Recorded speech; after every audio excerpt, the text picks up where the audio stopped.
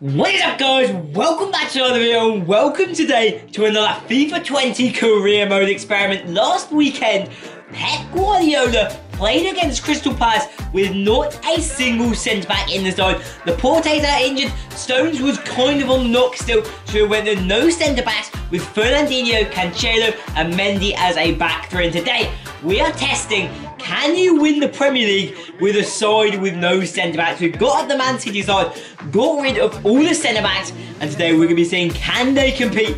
Can they win the Premier League? And maybe they can push on to other trophies as well. This is the side you can see I've picked. It's the standard Manchester City side, except for the fact that we've got no centre-back roles. We're playing in at the centre-back roles. We're going to have Fernandinho and Walker. However, we do have other options. Angelino could fit in there. Mendy could fit in there. Rodri could fit in there. Cancelo could fit in there. So basically, it's going to be full-backs and central defensive mids filling in at the centre-back spots for this channel. So if you do enjoy the video, you can drop this out and try it 275 times by the end of the month. Any support, huge appreciate it. Other than that, get right into it. Get into the sim. I'll be coming through them offline, and then a couple of them, I'll cover the key games I am going to be showing as well. So I hope you enjoy. Let's get to the action. Our first real test of the video, we're up against Leipzig in the pre-season tournament. We managed to get 3 wins from 3. Although it wasn't the toughest of group, can we get through to the next round? No, we do not. A 4-3 loss on penalties in the end. And that is the first defeat, I guess, for this. So we're going to jump into the Premier League season now. We also have, well, that must be the Community Shield final. So first trophy on the line as well. We'll go watch this one as a final thing. Can we beat Liverpool? This is always a big one. Points against Liverpool or winning against Liverpool is always, well, but no, it's not going to be enough. It's a 2-0 win for the, I was about to say the Blues, for Liverpool.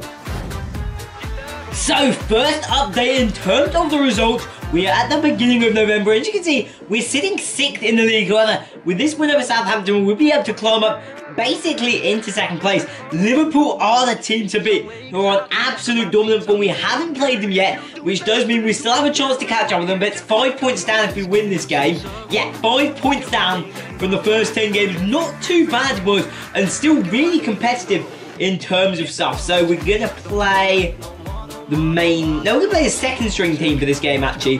We're going to leave Aguero for this one. We'll just look at this Atlanta result, and then we'll look at the Aston Villa game, and then we'll jump back and I'll show you guys again in November. No, sorry, not November, in January. See how the team's getting on. But Champions League, going pretty strong. Gonna have to ignore Aguero. It's probably going to piss him off. But we'll just go for it. Anyway, let's see. Can we get 3 points against Villa? This should be a solid one. Walker and Fernandinho having the go-to centre-back option with Mendy fitting in. That's a 5-1 victory. Confident of what we're doing at this club. Turns out we've got one more game we're going to sim first. Up against Liverpool. This is the big test. In real life, City have been the underdog so far this year, weirdly. But they get the 1-0 win away from home. That is a big result. Jesus coming off the bench for a huge 3 points. So we are at the halfway stage of the season, and we've dropped off a little bit sadly. We're sitting in 4th in the league. I knew this challenge was always going to be tough, and a couple of key injuries have made things so much harder. Most notably, the loss of Edison for 2 months. Probably it made us ship an extra 7 to 8 goals.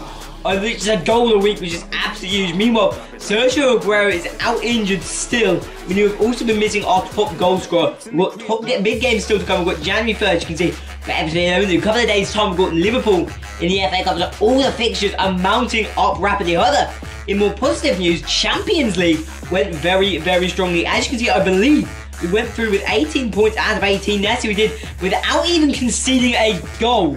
We were that game. We're into Milan in the next round, but I think we should be able to beat when things come down to it. So let's take a quick look. We'll watch through these 2 games. We'll go with the... I think we need to go for the A's with the Premier team, and then we'll go with the B's for the FA Cup, because we need to try and drag ourselves back into the top. But 10 points down is a fair deficit, and a 1-1 draw there. Goals in the 1st and 2nd minute is a strong start. We'll look at this Liverpool game. I reckon we're going to have to beat Liverpool again if we stand any chance of completing this challenge. But to be honest, even like the Spurs are looking a fair way ahead. But we'll see this game. Please don't make me look into another tab. Good. We're going to go B team. That was a lot of red cards right there. So we're missing a load of players. This should be a tough game. Can we beat Liverpool for the 2nd time this season? No, they get the win this time. Probably with a much stronger side though. So, one certain game of interest is the Champions League last 16. We're kicking off away from home against Inter Milan. This should be a good game. Inter got a lot stronger, obviously fighting in this area. Can we get a win though? 2 away goals is exactly what we need. 3 Belgian scorers. Let's see if we can keep that up in the second leg. Second leg then, we just need to hold it together. Make sure we pull out the result. Walker and Fernandinho remain as the centre backs. Can we pull through to the next round? Yes, we can. De Bruyne and Lukaku back in the goals again. We're into the quarterfinals of the Champions League. And as you can see, the league has tightened up a bit. The gap to Liverpool has been closed.